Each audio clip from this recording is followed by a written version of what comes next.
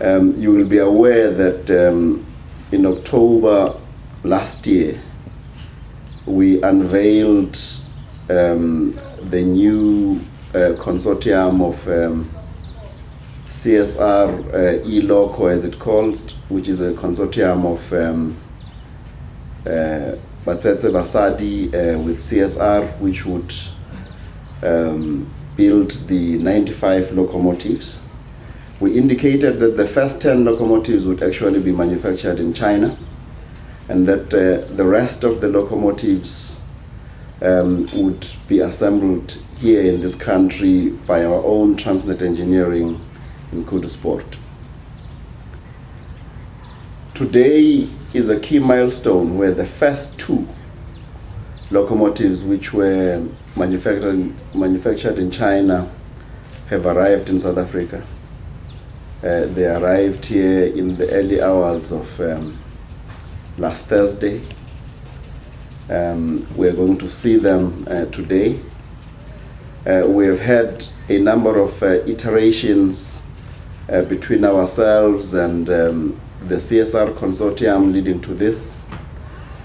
What I think is remarkable for us is that all inside the space of less than 12 months, they have been able to come up with a prototype.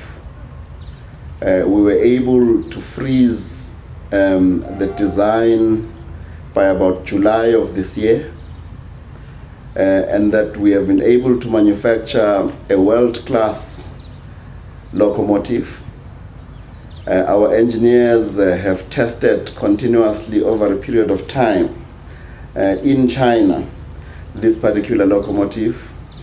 We've had occasion to visit, to have a look, and I have been informed by our technology engineers that this to them and to us all represents a world first in terms of being able to come up with such a high quality locomotive within such a short period of time. Awarding of 95 electric locomotives project represents the trust of South African government and Transnet to CSR Zhuzhou. At the beginning, the schedule was extremely tight, but the CSR Zhuzhou dedicatedly planned and organized to design, manufacture, and roll out this first locomotive successfully in Zhuzhou, China, within 8 months after the effectiveness of the contract. We are very glad to see that the South African government is also increasing the investment in railway infrastructure in recent years. 95 electric locomotives project is just a start. As the representative of the highest level of rail transport equipment manufacturer in China, CSR Zhuzhou would like to cooperate deeply with South African friends in more extensive area to promote South African railway business. Today we're going to witness one small step for Transnet, one small locomotive that is being delivered, but I think we will also witness one giant leap for South Africa, and in particular a giant leap in the relations between China and South Africa. We announced the market demand strategy a couple of years ago, 300 billion, now 307 billion, which will include localization and supplier development in South Africa as a step towards becoming ourselves one day an original equipment manufacturer.